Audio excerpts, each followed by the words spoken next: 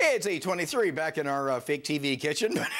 It's nice to have a real registered dietitian, Sue Ma, with us just in time for the holidays. How you doing, Sue? I'm great. How are you? Fantastic. You were mentioning, so you've got not just Christmas to deal with, you've got what, a bunch of birthdays and stuff coming up? My daughter's birthday, my brother's birthday, my husband's birthday, and then Christmas. So I'm very budget conscious this time of year. Yeah, because of course you're catering and looking after a lot of this stuff. Exactly. So yeah, you want to stretch the food dollar, so you've got some fantastic tips here. I do. I've got some great tips for the audience. So the first tip is to plan your meals. Think about what you're going to cook for the week. Right. Okay. Try to use similar ingredients so that nothing goes to waste. Right. When you plan your meals, make a grocery list, and then you shop for the best prices. And stores like Walmart Supercenters have great quality fresh produce at affordable prices. So that's where I do my shopping on a regular basis. And stretch it out in terms of leftovers, for example. Totally use leftovers. Exactly. Buy buy the bigger size packages if you can, and then just cut it into little pieces to make your snacks. So that sort of thing to save money. Yeah. Another tip I have is to store your food properly. Yeah. Because North Americans throw out about half of our food uneaten. And what a waste. And it's unnecessary. If it was stored properly, then we could have maxed that out. So I brought in some samples of foods, and let's tell the viewers and the audience how to store them properly. Yeah. Apples, if you store them on the kitchen counter, they'll ripen 10 times faster. Nobody likes a soft apple. No. Right? So many people do that. I know. It looks nice. It's almost like, I was just going to say, like a display, nice, presentations, everything, but. So keep them in a plastic bag, poke a few holes in it, and this keeps the humidity in the bag and keeps the apples crisp and fresh. Okay. Okay.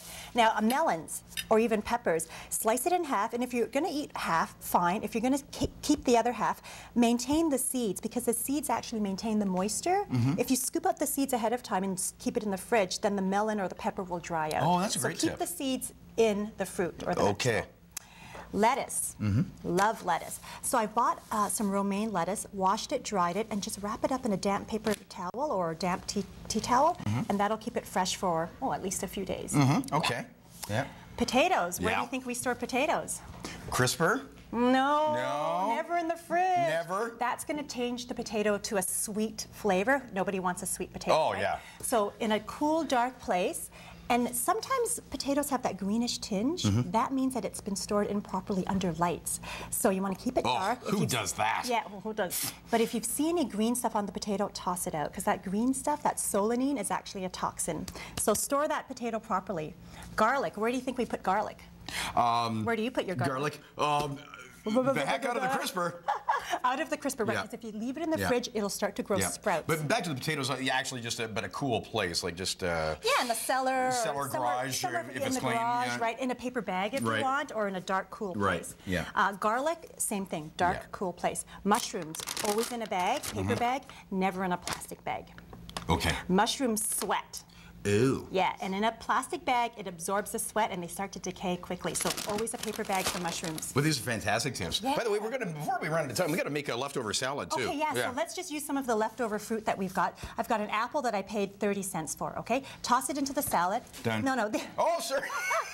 You slice it up into matchsticks. That's okay. I jumped the gun there, Ian, Sue, because I was watching the clock there. And the salad's about $3 from Walmart. Toss in the apple matchsticks. There we go, yep. And then you throw in some dried cranberries, give it a toss, and it's a perfect salad, less than $5 to bring to a potluck. Bingo, I've got a stir fry, and I've got some veggies and some snacks here that I've made for less than $1 each. Okay, boy, that was just jam-packed with all kinds of great tips. Great. And yeah, the storing is huge, because that really does stretch it out. Yeah. Totally. Yeah. Well, listen, have fun with all the parties you have to look after. Happy holidays. Yes, and we'll see you again soon. Okay, take Sue Ma, care. we'll see you again soon, too. We got the news at 8:30 to kick off the last half hour of Morning Live.